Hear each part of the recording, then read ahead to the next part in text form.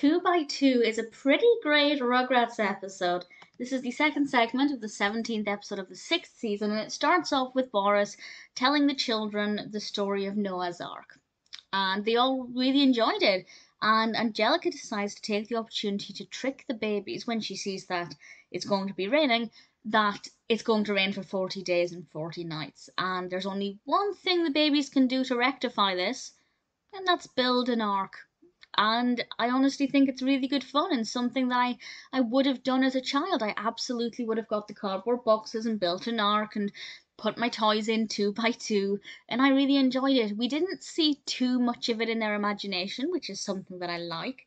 As I've mentioned previously, I prefer the episodes where we see their actual surroundings. In this case, it's mostly the living room and the backyard. When we see their imaginative play, it's sometimes okay, but I don't love it, and I think they had a really good balance. The only thing that I will say that didn't work for me is the ending. I won't say exactly how it ended, but it just felt really abrupt. It felt like it was cut short a little too much, and I don't know, I was left wanting more. I felt like the story hadn't concluded.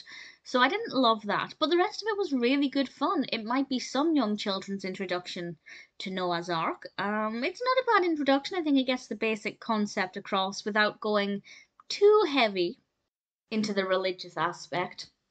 Very creative with the building of the ark and how they were going to go on two by two.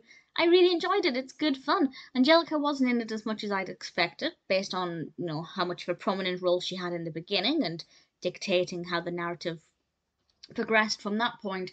But I think it worked very well. Mostly it was Tommy, Chuckie, Phil, and Lil, and a little bit of Dill. Really good fun. Definitely a nice way to introduce some children potentially to Noah's Ark.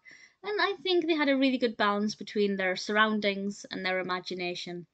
And as I said, it's absolutely the kind of thing I would have done as a child, so I can't fault it. Two by Two is a pretty good episode.